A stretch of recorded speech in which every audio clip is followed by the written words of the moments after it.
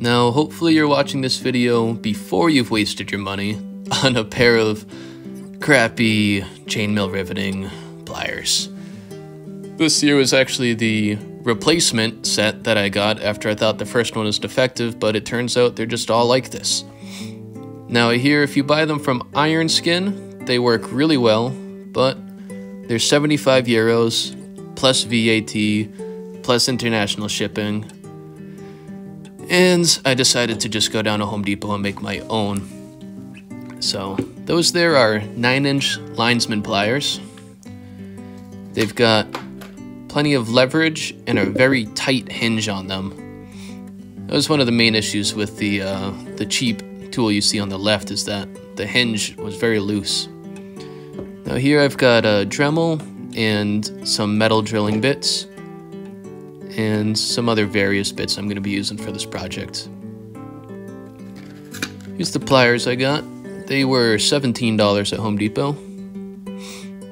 They feel nice and solid. No movement at all on that hinge, which is exactly what I'm looking for. And what I'm going to do, I'm going to cut off the knurled, serrated part of the end of the plier and just use those flats there. You can see how close together they get. I'm going to use this carving kit. I'm going to use those tools right there to carve a dimple into the face of the flat part of these linesman pliers. And here are my metal cutoff wheels that come with the Dremel that I'm going to be using to remove some of the material off the end of those pliers, because you don't want a big blocky ends on your riveting tool. You kind of want it to come to a point so you can get into the weave of the mail. Alright, this is my Dremel I have here.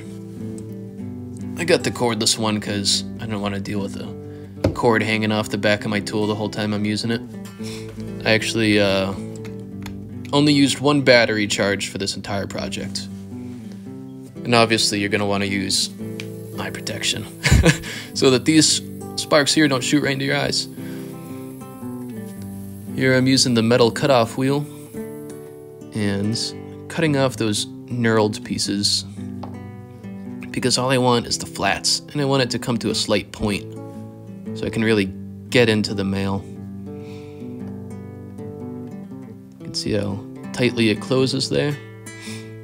Now eventually I think I'm going to take this to my grinding wheel, but not tonight. I just wanted the utility for now.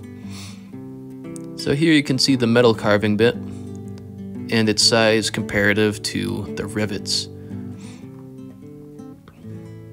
I want to carve a little dimple on either side of those pliers that's just big enough. And this here is a metal punch. Its function is to actually punch a small dimple in the metal so you have somewhere to start.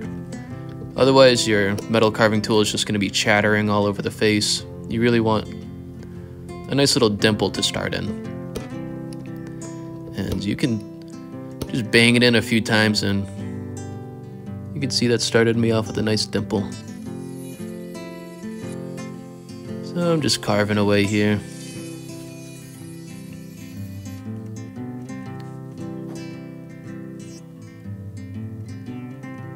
Alright, let's see how well it works. I've lined them up as best as I could. You can see how straight that is compared to the diagonal set that I had before. And the leverage is awesome on these. You crush it into a little mushroom. There it is compared to the original size. And now let's try it on an actual link here.